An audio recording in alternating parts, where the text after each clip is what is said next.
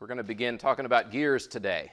And so the specific thing that I have on the agenda today is to kind of discuss some of the aspects of gears that have to do with their geometry. And then when we meet next time, and maybe the time after that, we'll start looking at issues surrounding the more like the types of stress and whatnot that gears carry. So we'll kind of make those our two different aspects that we look at. I know there's a lot going on the screen right now, so let's kind of talk through some of it just a little bit. And so I guess I just want to kind of talk through how gears mate with one another, because there's, it's an interesting thing that up till now in your other classes where you've done gears, it's likely that we've kind of just ignored the fact that there are teeth on the gears, and we've just kind of pretended like they were drums that were rolling against each other. Well, that's not really wrong. You can actually model them that way for certain types of questions that you're trying to ask, but at some point you do sometimes have to get all the way down to the level of thinking about the actual shape of the gear teeth and all that. So where I want to start is with the idea of what shape a gear tooth actually is. And this is it's probably an easier thing to demonstrate if I was actually on a chalkboard. It's harder for me to do it in the format that we're in right now. But the shape of a gear tooth uses a curve that's called an involute curve. An involute curve, we actually have an example of that up here. See this little involute curve right here. The way you generate an involute curve is you imagine wrapping a piece of string around some circle. And actually you might see here that there's a circle here called the base circle. That base circle is what is used to generate the shape of these involute curves. So what you do is you think about wrapping a string around that base circle. So I'm going to do that right up to this involute curve. So I'm going to wrap this string around here. You wrap a string around here and you stop it right at the base of this involute curve. And then imagine tying the tip of a pencil right to the end of that string. Okay? Now I think you're on a piece of paper now, and I've wrapped this string around the base circle. And now what I do is, now that my pencil is attached to the end of this string right at that point, I start unwrapping the string. Okay? So if I unwrap a little ways, the string will actually unwrap maybe back to here, and that'll generate this point. If I unwrap a little bit further, the string might unwrap back to here, and that'll generate that point. Okay, does that make sense? It turns out that this is the shape of curve that causes these teeth of the gears to mate in a certain way. And this matters to us because it causes a very smooth transfer of torque from one gear to the other gear. All right, there are other shapes of teeth that work, but nothing works as well as this shape, and here's why. You might see here that we have this pressure line. All right, see that pressure line that we have right there? The shape of an involute curve is what makes the contact point as the teeth of gears mate with one another. It makes that contact point basically progress along a straight line. And that straight line is going to be on this sloped angle like this. By doing this, it basically makes a really smooth transition or transmission of torque from one gear to the other gear. So right as one tooth perhaps starts to leave, right, say this tooth up here starts to leave contact with the other one, you've probably already had contact begin to engage on the other end, and so there's a period of time where there's actually two teeth, or sometimes even more teeth than two, carrying that transmission of torque at any given point in time. As a matter of fact, if you don't have at least a little tiny bit of overlap of those, then you're going to end up having gears that don't, they're going to probably not transmit that torque very smoothly, as you might guess, right? So you have to have a little bit of overlap there, and that is actually something that's called a contact ratio. So if you have a contact ratio of 1, then it means the average, if you'd kind of average over time how many teeth are touching each other at any point in time, a contact ratio of 1 says that on average you've always got one tooth touching. If you have a contact ratio of like 1.2, then that kind of basically means in rough terms, 20% of the time you've got two teeth touching, whereas it's not really what it means. But you get the idea that there's basically a period of time where there's going to be overlap in the teeth. And if you have a contact ratio more than 2, then it means you always have 2 teeth, at least 2 teeth touching. Okay. One of the things that happens here is that right when the tooth begins to make its contact, the forces that are applied to the tooth end up right on the tip of the tooth, right? But as the tooth moves through its contact, the contact moves further and further to the base of the tooth. What do you think that does to stresses in the teeth? Like if you're way on the tip, is that better or worse? That's worse in terms of stress typically for the tooth, at least for the bending stresses that we have in the tooth. The other type of stress we're going to look at is contact stress. So that one doesn't care so much, but as far as bending, the further out on the tooth you are, the worse it is. But then through some of the range of motion, it moves inward and goes closer to the base. Okay. Another thing that I'll show you here is that the shape of the tooth is only involute up to the point where it hits the base circle. All right, so right up to the point where it hits the base circle right there, it keeps its involute shape. But then there is actually a certain amount of undercut, or not, it's not undercut, it's called dedendum. All right, it basically gives you a little bit of material that's cut out, and it gives enough space for the tip of the tooth that is no longer actually involved in contact. It gives space for the tip of that tooth to just sort of move without touching anything by having the little bottom of that place carved out. And you might see, let's see, which picture is it on? It says fillet radius right here, right? Actually, they make those such that they have a fillet at the base. Why do you think they do that? You want to avoid stress concentration as much as possible. So there's a lot of kind of detail that goes into the, the shaping of these teeth, and I kind of wanted to mention some of that. There is also this addendum circle, which basically shows you how far do you go with your involute curve before you stop, right? And that's kind of set up with this addendum circle. So these are all interesting things. The one that we have used a lot up till now, and the one that we need to keep remembering exists, is this one that's called a pitch circle. Okay? The pitch circle is the circle that the gears behave as if that is the drum size. If one was a drum and the other one was a drum and they were just rubbing against each other with friction, it would be like you would have the pitch circle mating with the pitch circle, right at the tangential point, right where those two would mate. And this is interesting because this also defines where the point is, right where that line, the pressure line, moves through this contact. It intersects right at that pitch point. That's what that big P is right there, is the pitch point. We also have these angles, the angle of approach and the angle of recess, okay? And that basically gives you an idea of where the edge of the tooth is when it starts to come into this contact, as opposed to where it is once the teeth leave contact. Does that make sense? So it's kind of got this angle of approach and angle of recess that define where contact begins and ends between mating teeth. All right, I kind of wanted to just go through these. I do have one homework assignment for you to do that has to do with trying to specify some of the parameters that go into the gear mating. I think it's relatively simple to figure out, even though it is a little bit of geometry to do. I wanted to bring up, though, some of these kind of this terminology before we get into the actual problem that I'm going to work today, which has a little bit less to do with the specifics of how these gear teeth are formed. So let's actually move into that.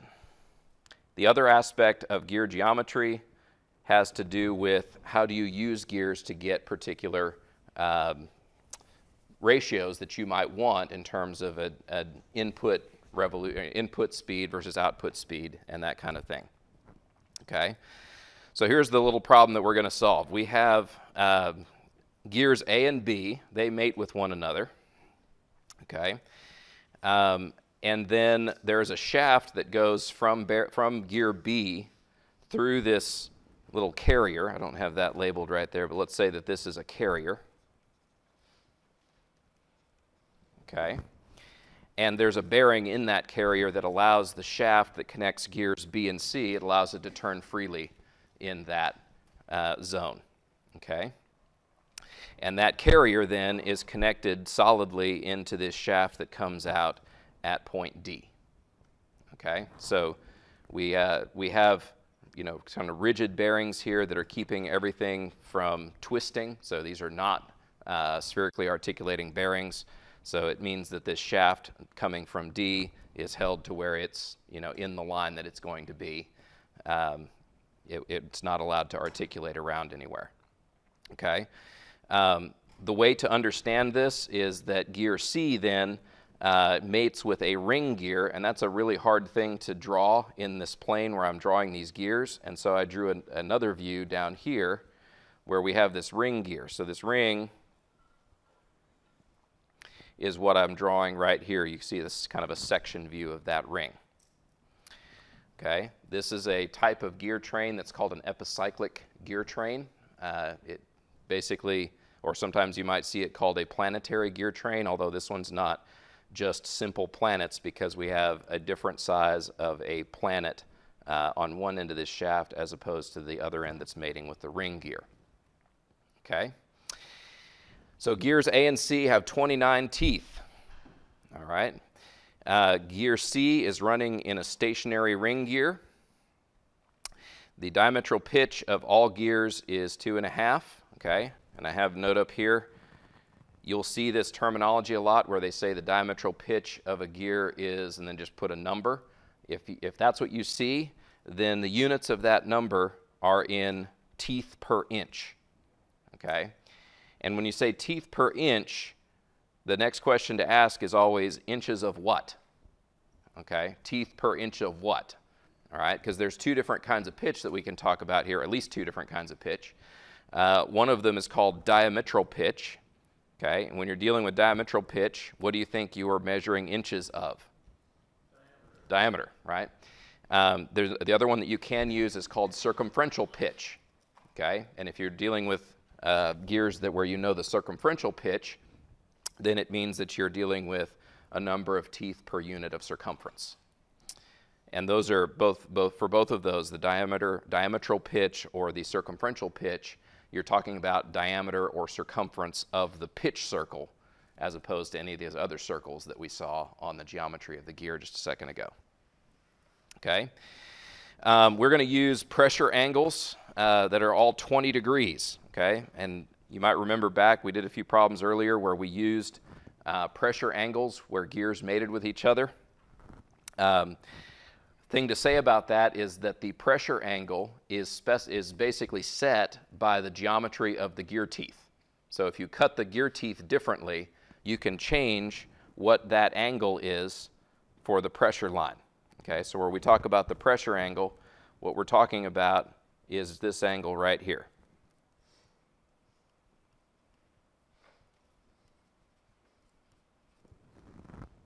Okay, and what I'm telling you here is that we're using gears that have teeth that are cut such that we have 20-degree pressure angle. Just as a matter of interest, in case you're curious, there aren't that many different types of gear standards that are out there as far as these pressure angles go.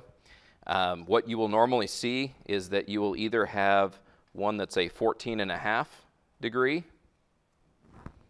Okay, that's kind of an old standard. Although it is still, I mean, you can still get gears, no problem with that standard. Okay.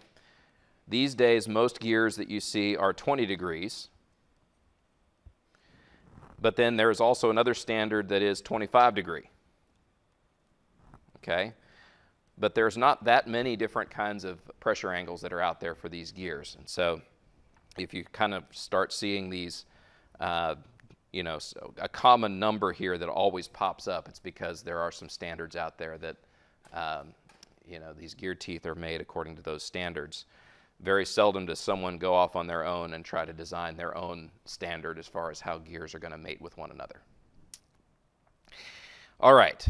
The teeth that we do are going to be full depth. So that actually brings up another thing in that we have a couple of different standards within the idea of there being a 14.5 or 20 degree or 25. Another thing that you can do is use either what's called full depth teeth or another standard is called stub teeth. Okay, what do you think the advantage is of stub teeth? Okay, yeah, so one of the advantages is if you don't need that much penetration between the teeth, you can kind of fit them into more compact spaces. There's also some, the gear tooth action. You won't have to have as much of it per tooth, so there's a few advantages for stub teeth versus full depth teeth. But anyway, these are two different standards that are out there, either stub teeth or full depth, and we're going to specify that we're going to use full depth teeth. Okay? And what we want to do here first is figure out what is the smallest number of teeth that we can use so that for gear B, so that we can avoid undercut. Let me tell you why this is an interesting question. Okay. First of all, what is undercut? All right. Well, it turns out that once the gears mate with one another, if you make the gears too small, then the gear teeth themselves will actually want to start to occupy. Let's say that this is the portion of this tooth that is involute. After that has happened, if you make a gear too small, then there is a space underneath this gear tooth that the tip of the mating gear is going to want to occupy. And this effect gets worse and worse and worse as you make a gear smaller and smaller and smaller. Okay? And so there is kind of a minimum size, and that's, this would have to happen on both sides of the tooth. All right? So if your gear tooth is too small, you can end up putting kind of a waist, right here in your gear, and that's called undercut. Okay? Do you think that's desirable? Yeah, that's not something that we would prefer to have if we can avoid it. It weakens your teeth significantly if you start having undercut. Okay? So you want to avoid that. And so the first thing we need to do here is to figure out the smallest number of teeth that we can use so that we can avoid undercut. And one of the reasons I bring that out for a problem like this is that there's often, for a designer, there's often an interest in trying to make a gear train as compact as possible. Okay? And usually there's going to be the size of one of your gears, at least one of your gears, in your gear train that is going to, you won't be able to go any smaller than some size, right?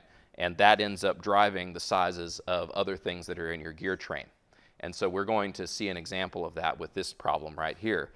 Because once we find that smallest number of teeth so that we can avoid undercut, and since we have already specified we want to use 29 teeth for gears A and C, now that allows us to set things like the number of teeth for the ring gear. You might see that coming up here in just a minute.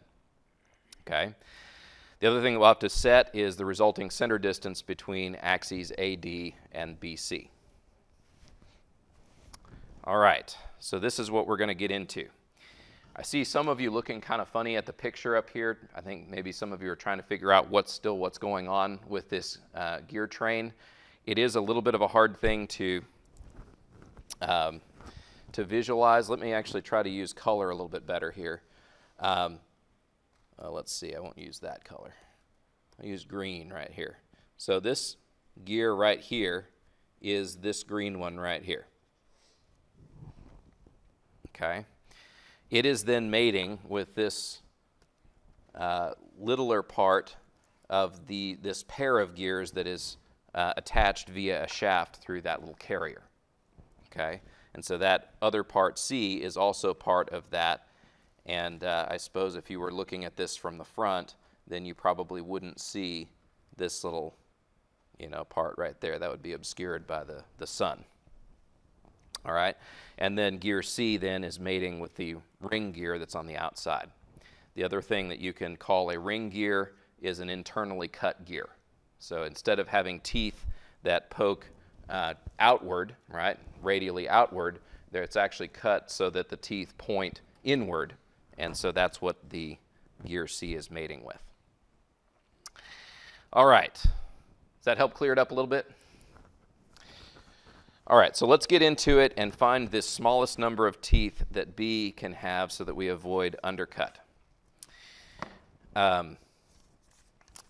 If you'll look on page 678, you will find an expression here that tells us that we have n sub p. Okay, so this is equation 1311.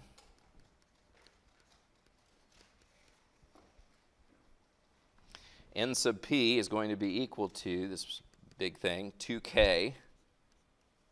That's not 2,000. That's a parameter k we'll talk about in just a second. Over 1 plus 2m. It's another parameter we'll talk about here in a second. Sine squared of the pressure angle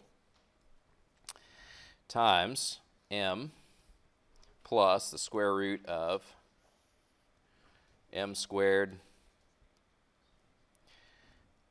plus 1 plus 2m sine squared of phi, which is again the pressure angle.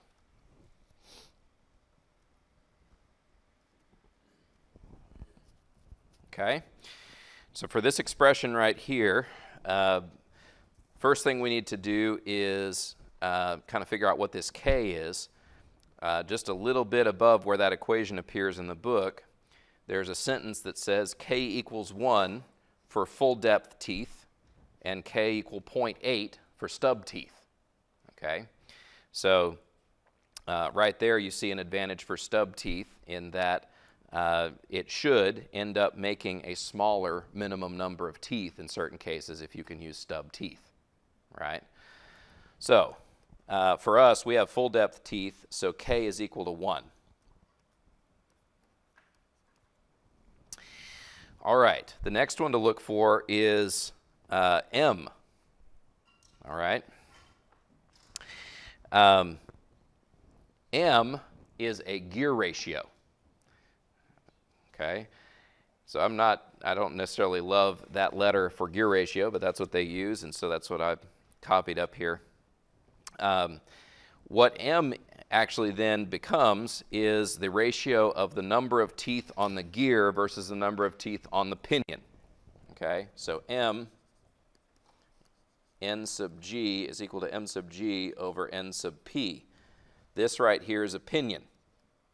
Okay, so that kind of brings up what's a pinion versus a gear. Well, typically, if you have sort of two gears that mate in standard fashion, you look at the smaller one. If it's a relatively small gear, you usually call it a pinion.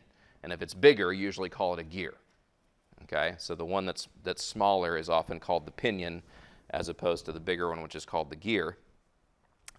And so what we're going to do here is notice that M is actually a function of N sub P, right? So that's kind of annoying, and that means that we have to build this whole thing in terms of N sub P. Why is that?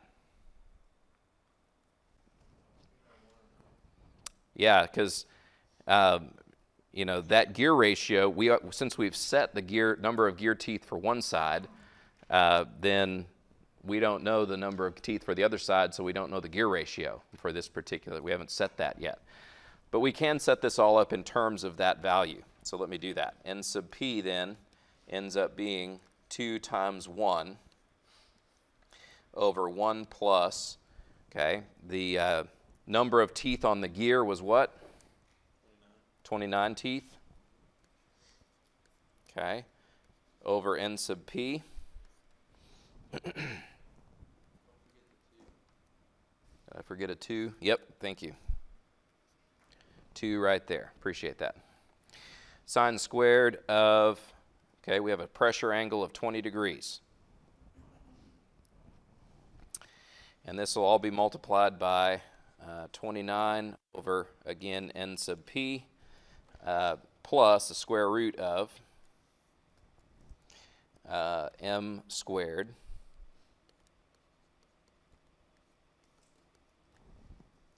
plus 1 plus m, or excuse me, 1 plus 2m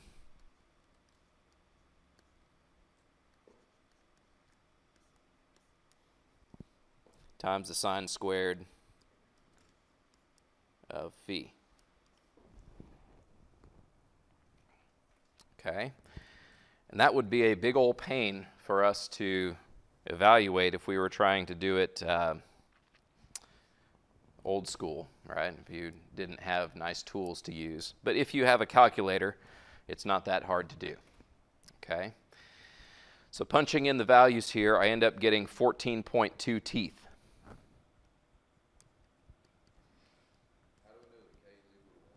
Okay, the reason you know k is equal to 1, the question was, how do you know k is equal to 1? The reason you know that is that up here, it was one of our a priori design decisions. We were going to use this full depth type of a tooth. And on page 678, just a few lines above where we got this equation, it gives you the guidance that k is equal to 1 for full depth teeth and 0.8 for stub teeth. All right, so that calculates to be 14.2. So here's my question. Can you have a 14.2 tooth gear? Why not? Yeah, so it has to be, you got to round to something that's an integer, right? Or else it won't work. So what do you think, which direction should we round? Up, okay, so suggestion is up. Why do we suggest that? Okay, yeah, as soon as you go anything less than this threshold that we just found, you start getting undercut, and you're trying to avoid undercut, right? So we're going to say use 15 teeth.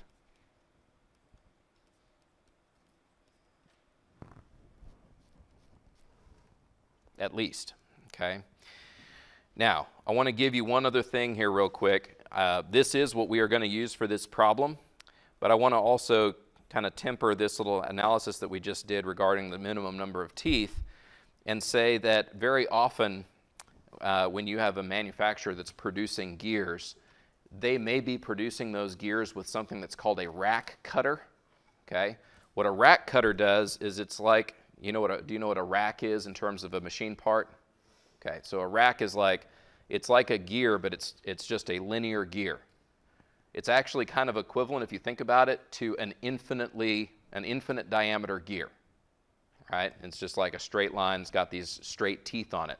If it's an infinitely long rack, right, infinitely big diameter gear, then your involute curves start to limit out to lines.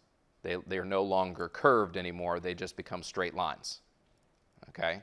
So racks are actually pretty easy to understand. They just have these straight line cuts in them. Well, what you can do to build gears is you can actually make a cutter that's the shape of a rack and then use that cutter to cut a round piece that you then rotate as you cut. Okay, so that's one of the ways you can do it. If you use a rack-shaped cutter, then you will naturally generate the kind of undercut in your gear.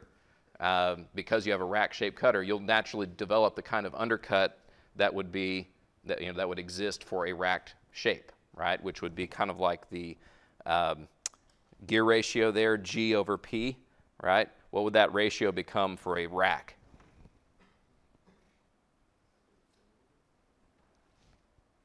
Okay, it becomes infinite, right? So anyway, the expression that you have there, it starts limiting out. And it becomes something else if you go up to a rack. And so they actually give you another expression here, 1313, equation 1313, allows you to simplify this expression immensely if you are going to mate your gears with a rack.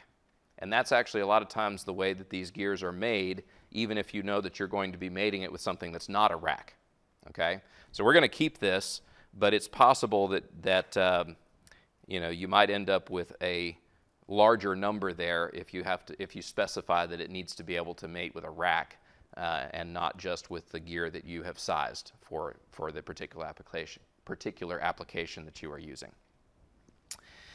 All right, so we're going to use 15 teeth. So what? What do we do with that? Okay, so what we need to do is we need to find the resulting center distance between axes AD and BC. Okay, well, we can do that using the diametral pitch that we've specified for these gears. So if we have a 2.5 diametral pitch, okay, 2.5 is equal to teeth per inch of diameter.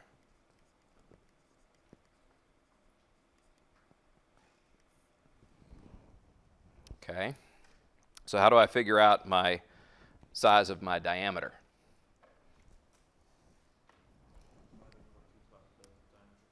Okay, yeah, so, you know, lowercase d sub p is what we a lot of times use for pitch diameter. Okay, and what we do to get that is we take our number of teeth, 15 teeth, and we divide it by 2.5, okay, teeth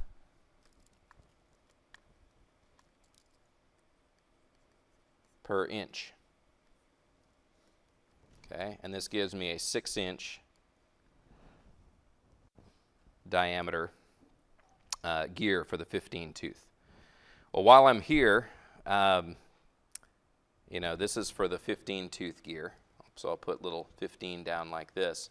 What's my pitch diameter for the 29 tooth gear? Okay. You do the same thing, you just put a 29 up here.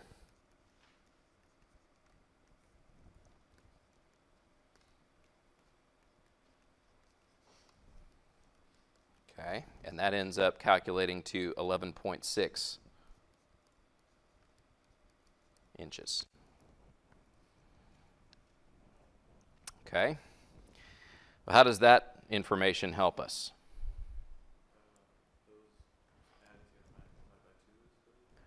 Right, so these are two diameters. If we add them together and divide by 2, that gives us the sum of the radius values from center to center. The other way you can think about that is you can take one of them divided by 2 and add the other one divided by 2, but mathematically that's the same thing, right? So we can just say center distance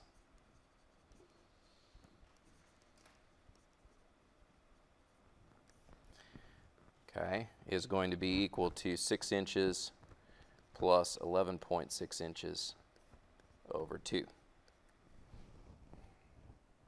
Okay, and what that ends up giving us is 8.8 inches.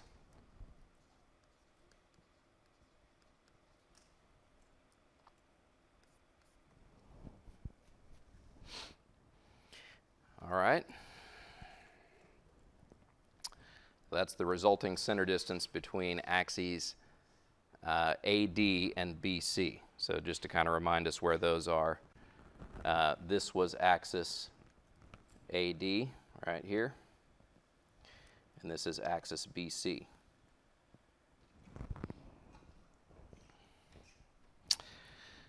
All right. The next thing we're supposed to find is the number of teeth that we need for the ring gear. Okay, so here's what we need to do. We need to see that right now we have this length right here, right? This was 8.8 inches. If I want to figure out the overall radius of my ring gear, I need to add what? Half of the pitch diameter of a 29 tooth. Remember, C is also 29 teeth. And so I add to it half of 11.6, right? So this right here is 11.6 inches over 2. And that gives me the radius of the ring gear. But I probably want the diameter of the ring gear. So, say this, the diameter and that's again the pitch diameter, and I'll just put here the ring, okay, is just going to be equal to 8.8 inches plus, let's see, 11.6 inches over 2, and all of this times 2.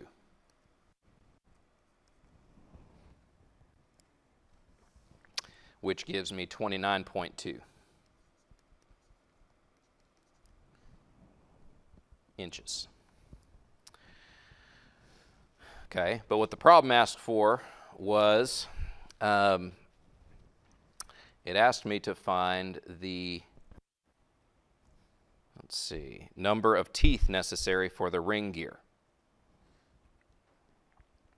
All right, so to do that, I use the diametral pitch value again. So we know that we have 29.2, and so I just take that and multiply by 29.2 inches and multiply it by 2.5 teeth per inch.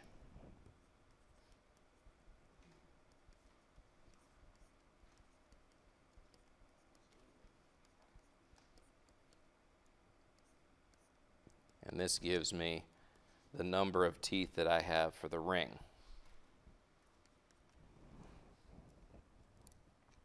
Okay, and the numbers here work out really nice to where it turns out to be a whole number.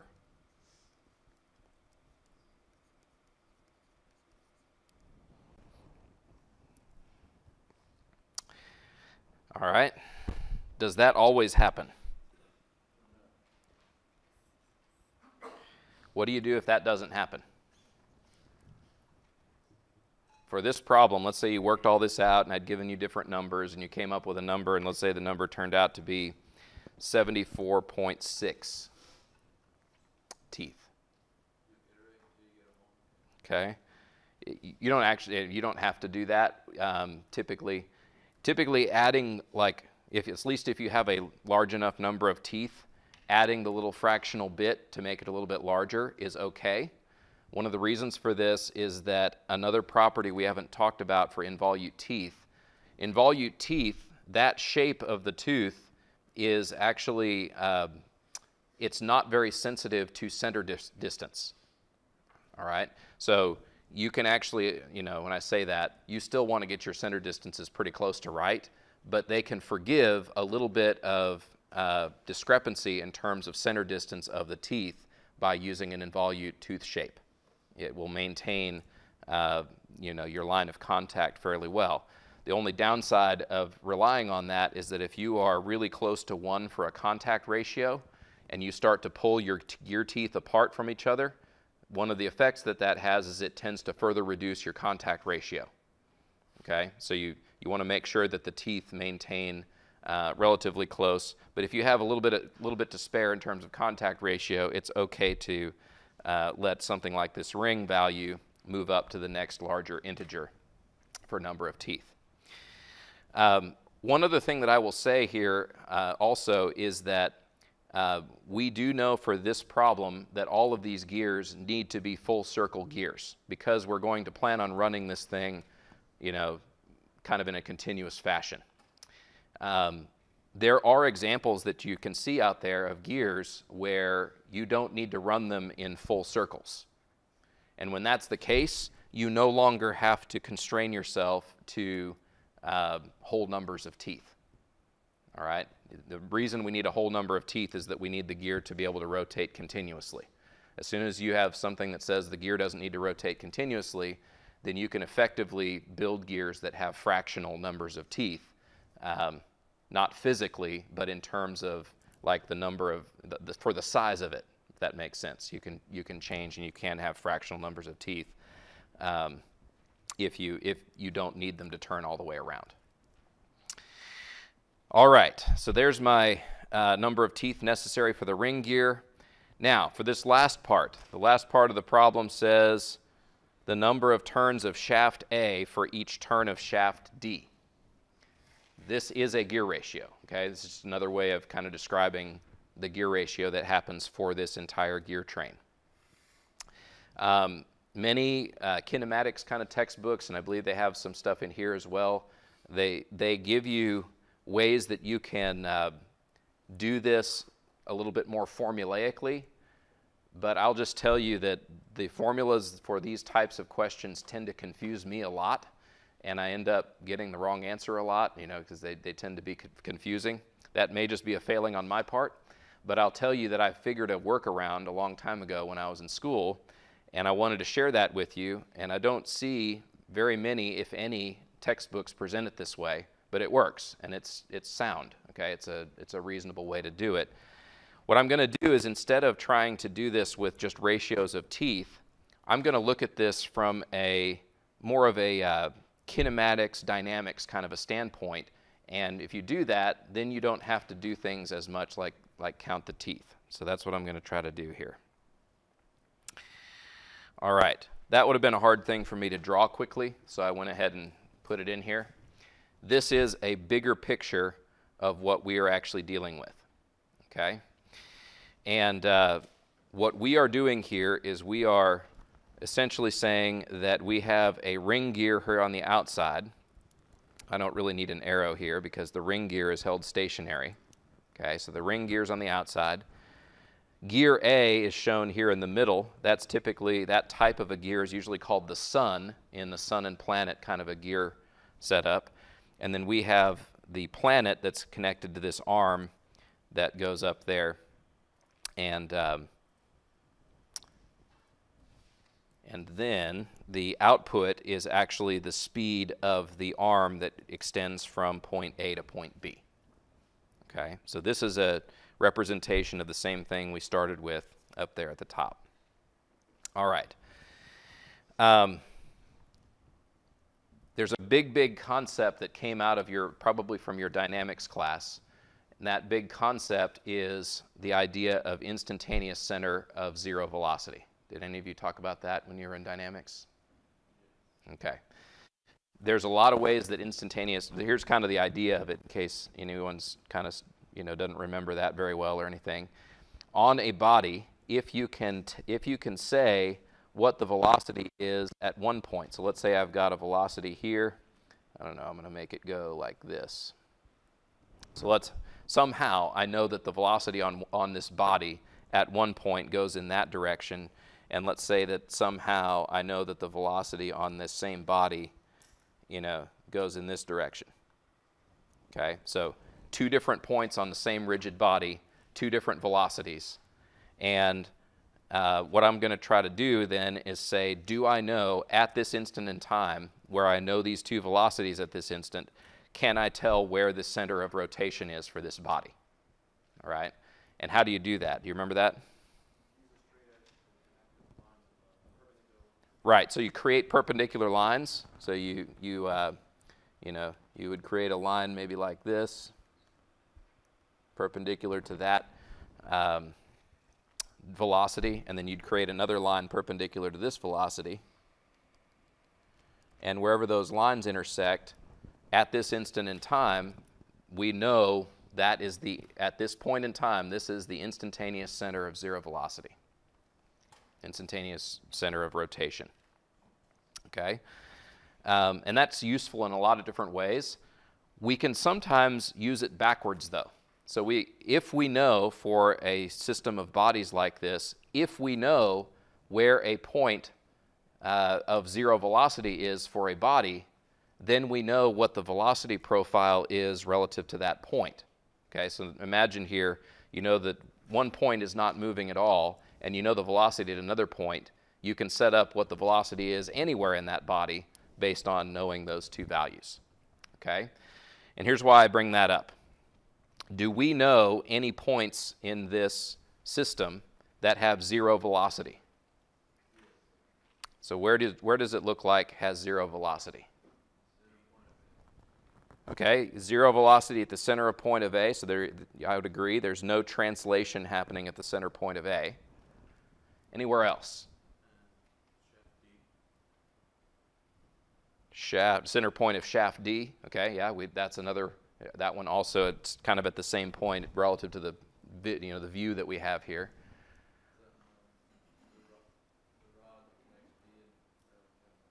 Okay, The one that is harder for people to see typically is the point of interface between that planet gear right there and the ring gear. Why do I know that has zero velocity at this instant?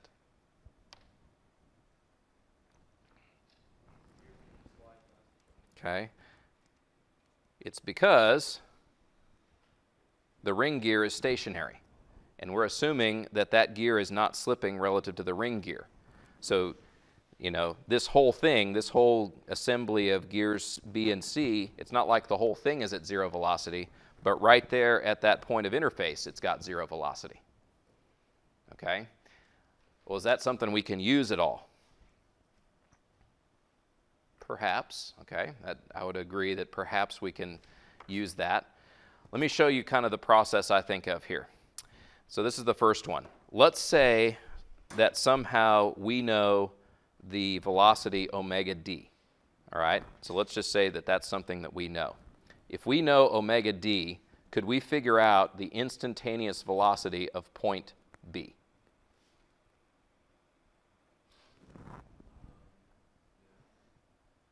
Okay. How do those relate to each other? So this right here, I'll call it V sub B. And I already have specified that I have omega d for the angular velocity of that arm. So V sub B would be what? Omega d times, and a lot of you probably don't have that fresh in your mind, but remember that was 8.8 inches as far as the center distance from, you know, the center axis of gear A relative to the center axis of gear B. Okay?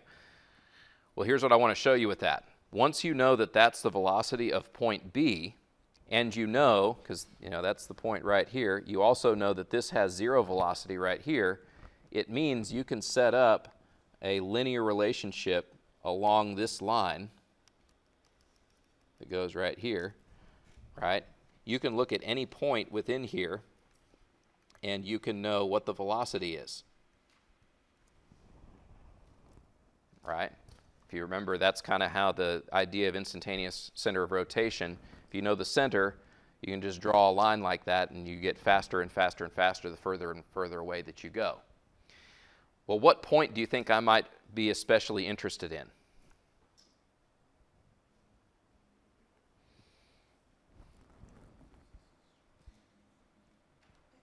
Okay. Some of you, I don't know if it kind of makes sense, but remember part B and part C, those are all one part, right? They're connected to each other. If you remember all the way back at the beginning, you know, that's one shaft that connects through that whole thing.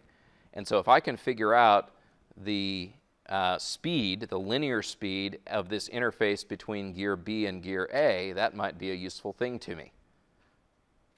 Well, this setup allows me to do that, right? I can go ahead and imagine this, right?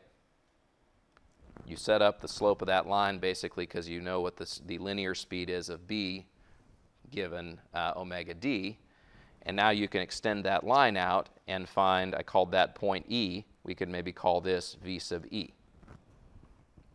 Okay? And because gear B and gear A mate with each other right there, they have the same linear velocity at this instant in time. Okay? So let's go ahead and figure that out. So VE, okay, this is going to be equal to VB times what, you think?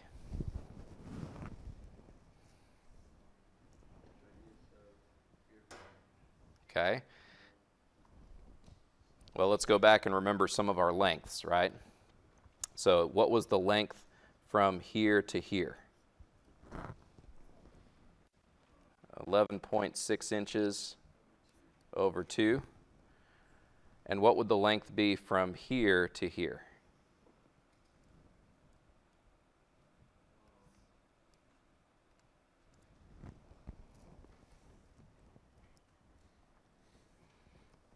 Okay. we might have to go back up here and remember the diameter of gear B. Okay, gear B, did we have that yet? Yeah, 6 inches. Okay, so that means this has a 3-inch radius.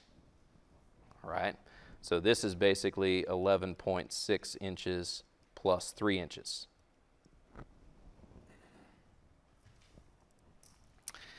All right, so if I'm trying to figure out E, I can just take the ratio of those two lengths, right, and multiply by VB. So it ends up giving me 11.6 inches plus 3 inches over 11. This is supposed to be over 2, right? Sorry. Thanks.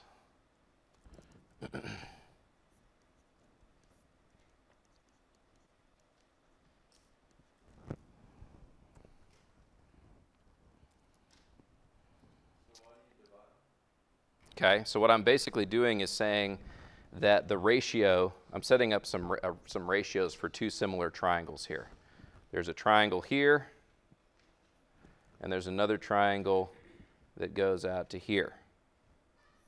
And what I'm basically saying is, if I want to find that velocity at E, I can take velocity at B and multiply by the ratio of, you know, the length of the side of one of those triangles divided by the side of the other triangle. Does that make sense? All right, so that gives me the velocity of point E. Is there anything I can do with that?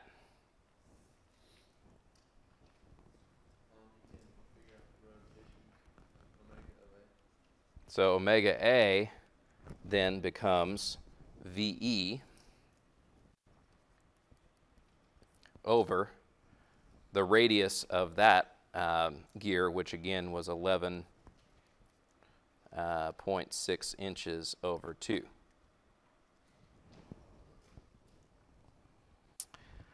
All right, so I've got this set up in a kind of a chain of relationships. Now I can put all those together and figure out what my ratio is for the overall gear train. The reason, by the way, I can do this is that, you know, there's a velocity relationship from this, you know, piece back to my 0 point back here. And that's for gear A. Anyway. All right, so let me plug these in. Let's see now. Omega A, let's just go ahead and start substituting things in. Omega A would be equal to VB times 11.6 inches over 2 plus 3 inches over 11.6 inches over 2, okay, over 11.6 inches over 2. All right, and then I plug in my value for V sub B. So let me do that right here. So instead of V sub B, I plug in omega D times 8.8 inches.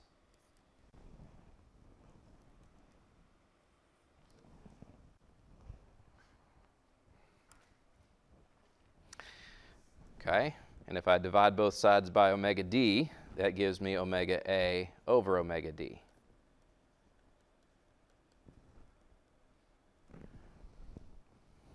And I won't punch all that in, but it gives me 2.302.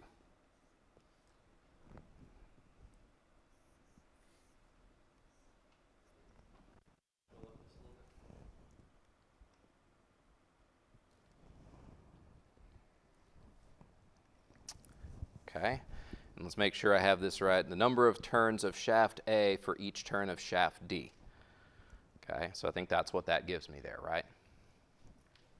If you wanted it the other way, you could take the reciprocal, right? If you wanted to know the inverted relationship there. So anyway, maybe this helps you. I'll just say that trying to memorize the equations that are in some of the books I've seen with respect to knowing these relationships in epicyclic gear trains, I haven't been very successful with that in my life. And using technique like this has pretty much always worked and done me good. And so I wanted to show it to you in case it's not something you would have thought of yourself. So anything else that you want to know about?